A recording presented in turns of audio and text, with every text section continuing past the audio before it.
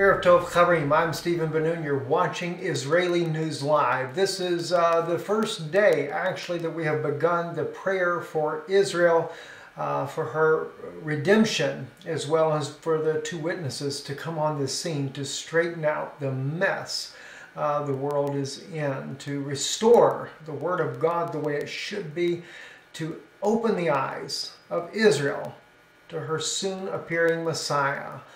Anyway, as we move on here, we just wanted to kind of recap some things that are going on around the world, just for your own knowledge. There's a lot of issues that have been happening in Israel. For example, yesterday there were 5 people murdered in Israel, and this time actually a Palestinian was murdered amongst the Jewish people in a attack on Israelis there, shooting a car up. One of those young men, he was an 18-year-old young man, was an American Jewish boy that was killed in the attack, and a Palestinian bystander was also killed by Arabic terrorists there in Gush Etzion. We also had in South Tel Aviv 2 Jewish people that were killed there in a synagogue, in a stabbing attack there. Also another was injured in there. It says 2 people have been killed. Another person was injured in a stabbing attack. The 2 victims were later identified as Yasayev Aaron, a 32-year-old from Holon, and Reuben Avram, a 51-year-old from Ramel. They were attacked there and were killed there at the site there in Israel there. It has just been really terrible things that are happening to Israel continually there. Just seems to be no let up whatsoever in the violence. We're getting maybe a day here and there where murders are thwarted by the Israeli forces there. The IDF has cracked down in Hebron. And of course, the housing minister Bennett is saying that he will respond by building more settlements. Of course, building the settlements is not what brings peace. The only peace that's going to come is the coming of Mashiach, and we must be praying for Israel that the Messiah will come and be revealed to them. And I do believe that it's through the prophets Moses and Elijah, the 2 witnesses. Some believe it's Elijah and Enoch. Either which way, doesn't matter to me who they are, as long as they come and reveal to Israel who their Messiah is, and also to restore back the Word of God. That way that Israel will know what the true Word of God is. When I say that, I look at that in light of Yeshua when he was here as well. He said to Israel, many things, doctrines of men, you are teaching as the commandments of God. These are the type things that need to be restored, to put back into place. And this is the hour where Israel's eyes will come open. So definitely, those of you that are not, have not come in and joined in with us here, we are praying for the redemption of Israel, for their eyes to open, for the 2 witnesses to come on the scene. That also will help the Christian people as well, because we see the scripture says that when Israel's eyes are open, 10 people of the nations will take hold of the skirt of him that is a Jew and say, show us your ways. We hear that God is with you. And I believe that they're taking hold of the Jews because why? The 2 witnesses have come and they've restored back the Word of God to where all the different ideologies in Christianity, for example, a lot like Judaism. Judaism has all kinds of different ideas of what the truth is, and this sect argues with that sect, etc. Well, we have it amongst the Christian people as well. They all claim to believe that Yeshua is the Messiah, and that's a good thing. I thank God for that. But there's all kinds of different doctrinal divides. Some say women have to remain silent. Some say that they don't. Some say that, you worship on the Sabbath. Some say, no, you do it on Sunday. Some say that the rapture comes before the 7 years. Some say after. Some say the mid. Some say it doesn't come at all. Some say that there's not 7 years. There's 3.5. Some say that there's only 7. Some say that there's not even 7 years left. It's already been fulfilled. See, the problem is all these different doctrinal differences have caused a division amongst the believers in Mashiach. No wonder why the Jews can't receive the Mashiach right now. It's because they don't know which, if they were to believe, which one do we believe? Which way do we believe? And then, of course, we have all kinds of different ideas in Israel through Christianity as well, through the different Messianic believers. So it's really something that we need this to be straightened out tremendously. So we're praying for them, and we invite you to join in. I'll place a link, IsraeliNewsLive.org, It's got a sticky tag to it to where it stays at the top of our post there. We've got some more Sister Torres has done for us. We need to get in there, but it will still remain at the top, praying for the redemption of Israel. But we'll put that in the comment section as well. A couple of other things that I want to bring to your attention real quick, though, before we move on here, and that is some very serious things that are going on around the world. Now, we had saw this. My wife sent me this here.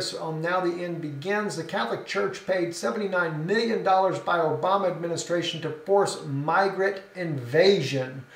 That's true. Back when we were seeing a lot of the crossing the border through Mexico, we had reported about this then, that the Catholic Church was going to be getting millions of dollars. The Catholic Church and one other so-called Christian church as well, and I forget if it was which one that was at that time, whether it was the Lutherans or the Presbyterian Church, that is helping the illegal migrants to come in to settle and to give them money for it. So yes, it is true that the Obama administration had paid the Catholic Church nearly $80 million to be able to settle these refugees in America and to deal with all the different expenses that it would take to do that.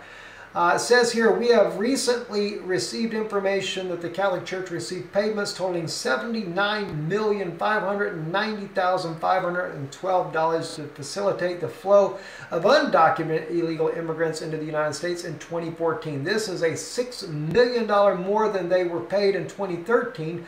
Now you know why Pope Francis is so eager to push Obama's insane flood of illegal immigrants. He's getting paid millions of dollars to do just exactly that. Now, this was proven by the Catholics' own tax reports for 2014 that this had happened.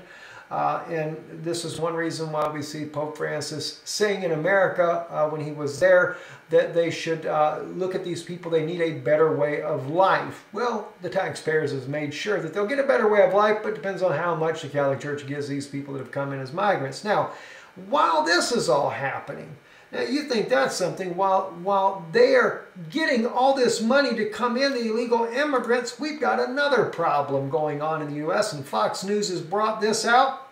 While D.C. debates religion refugees, Iraqi Christians feel Uncle Sam's boot. If you're a Muslim, you're welcome, according to the Obama administration, but if you happen to be a Christian of any kind of professing sort, you're getting kicked out of the country.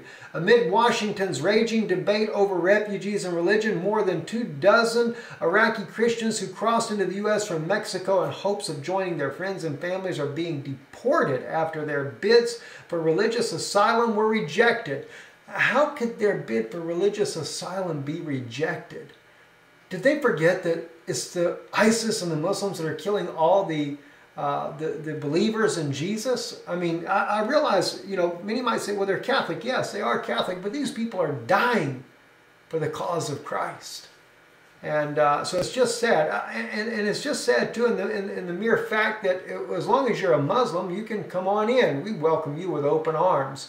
America's going to end up in the same problem that Europe is. In fact, Europe is going through another major transformation here. The countries here, different states have been locking down their borders amid the France attacks there. And Germany is actually considering for the first time putting soldiers, armed soldiers on their streets on every corner to protect it from any of the same problems that they're having in France. And by the way, too, the hostage crisis has come to an end there. There were 22 people killed during this hostage crisis, but the French were able to bring that to an end. There were 100 hostages. I'm not sure how many of the hostages were in this number of the dead, but there were 22 people killed. Anyway, Germany, this again on the Now the End Begins. Germany may put armed soldiers on the streets for the first time since World War II. And they've always been reluctant because of the Nazi past. Anyway, it says they could be deployed, and the German proposal would be highly controversial in a country that remains deeply reluctant to use its armed forces because of its Nazi past. Ministers raised the idea after Tuesday night's friendly football match between Germany and Holland in Hanover was canceled minutes before kickoff following a tip-off from intelligence in another EU state. According to German media, A group of attackers had planned to set off multiple explosives at the stadium where Angela Merkel was due to attend the match and to detonate a bomb in the city's center. Anyway, so this is the reason why they're looking to deploy German troops there in the streets of Germany. We have seen in the Czech Republic and in Austria also, especially the Czech Republic, they have been deploying on every border. They have searches continually because the Czech Republic does not want refugees here at all. President Zeman has made that very clear himself. Even the Prime Minister is in agreement with this, but there is a lot of pressure from the Vatican for the Czech Republic to accept in refugees as well. As soon as we get to where we can move around again, we're actually going to be going right there to the front lines of these fights here, the different refugee camps that are around the country, different countries throughout Europe, so that you can see firsthand exactly what Europe is up against. And of course, the United States soon to be up against the same problem, to say the least. And then when we look at all these things here that are going on, we got to keep in mind too that the whole entire world, the nations, are going to come against Israel. This is inevitable, friends. And I hate to say that. I hate to see that this is what we have coming, but it's definitely coming. It is coming, and we're facing a very serious situation as a result. Pray. I encourage you, those of you that are listening, to pray for the redemption of Israel. Pray for God will send his two witnesses. Now, I know that there are some doctrines as well that believe that the two witnesses are Old and New Testament. I know that some people even believe that John is one of the two witnesses. That's another issue altogether too. We talk about doctrinal differences that are going on. There's all kinds. I've heard that it's man and woman are the two witnesses. I've heard that it's a male and a female are the two witnesses. I mean, there's all kinds of ideas out there of who the two witnesses are. It just blow your mind to just even think about how many different doctrinal divides we have regarding this. But nonetheless, Jesus did say himself, that's Yeshua, he said clearly that Elias must first come. That's Elijah. And restore all things. Why would he have to restore it if Jesus himself came and he was doing the restoring to start with? Why then is it needed that Elijah come and restore all things? Well, evidently, from what we can see in some of the Gnostic Gospels there, we find out that Jesus' words were going to be altered as well. So therefore, there is a need for a restoration. Not to mention, even if we don't say that the words of Jesus were altered, it's very clear that the doctrinal ideas of all the different Christian denominations that are out there, they definitely all have different ideas of what the interpretation of this is or that is and everything else. We need some unity, friends. We really do. How can we go and be with our Lord with all these divisions? Now, I know some people figure, well, we go when we get there, everything will be made right there. And I agree with that. I'm sure that's definitely the case as well. Because there's going to be people that have passed away and gone on before, and all their wrongs are made right when they get there. All they find out what is the truth. But here on this earth, so many people that speak about a rapture, looking for a rapture, and I believe that there is going to be a hiding away from God's wrath. I agree with that. But we're going to have to be in one mind and one accord to be able to do it. Let's pray. Israel needs it. We need it as well, friends. Pray with them earnestly. Thank God for all of you that are commenting and being a part of this. I'll be praying with you night and day, constantly. Waking up in the night, praying then. Everything we can do. We need to see God redeem his people. It's time, friends. The world is gathered against them. And it'll only get worse in the coming months, even next year, 2, 3 years, whatever the case may be that we have time left. Maybe more time than what I think. Maybe it's further off than I think. But still, something's got to give soon. Israel's in a terrible condition under all the threats that she faces today. I'm Stephen Ben-Nun. You've been watching Israeli News Live. Shalom.